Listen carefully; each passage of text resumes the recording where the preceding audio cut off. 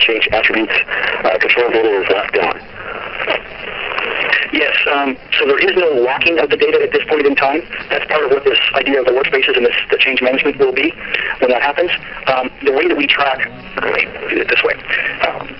The way we manage change control today is actually through, through the RTC. So RTC is not just used for code management, it's actually used for managing all of the workflow as well. So if you want to take a group of requirements and say, these all belong to enhancement request or change request XYZ, and I want to track that work that's being done, then I would actually go and do that. Okay, let me see if I can find one here for. I'm just going to grab, I think, this object, just make it easy. I'm going to add a link to it, and what I'm going to use is the tracked by.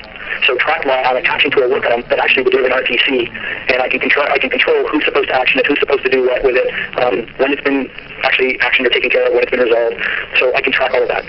Implemented by would be to the actual code or the build plans themselves, and validated by would be to test plans and test cases. So RTC is really the engine behind the change management, tracking why did I make changes in the first place. How do you get a change to reuse requirements, i.e. modifying in one module will have the impact to other modules? Well, to me, that's where I need to understand where, at least until work streams comes into full DA, into the full product. That's where I have to understand where is my used in modules. And that's where I really need to have this understanding and collaboration of, I'm just going to try and find another one, which I'm in the system spec, where I can see here that something's already getting used somewhere else. So in this case, it's a heading, the one below is a requirement. If I hover over it, I can see what is actually there.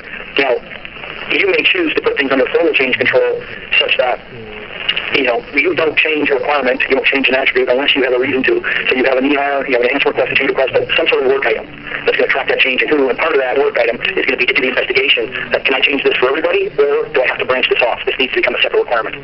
As I stated right now, part of that process is manual, but it can be tracked with the workflow in RTC. And I look forward to when work streams and things come into the actual product. This kind of an interesting question. I don't know how you can really answer it, but I want to ask it anyways. That is, what is the nominal training requirement for several roles for DOORS Next Generation, i.e. administrator, requirements analyst, project manager? That is another question. So I can tell you that for all the customers, what we actually did is we broke up the standard training that used to sort of exist under IBM days. We broke the training into more modules, training modules, and about 6 of them for requirements management. And then we cover things like administration configuration, how to do reviews and comments, so what we call the collaboration training module, linking, editing, and then also linking for IAM for developers and IAM for testers, if you will. So there's like 6 modules in general. Depending on your role, you would take 2 or 3 of those modules.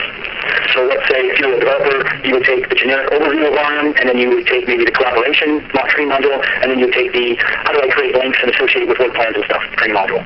If you're the administrator and you are not going to be an engineer, you would take the administration, the overview, but you wouldn't necessarily take the one on editing and creating, etc.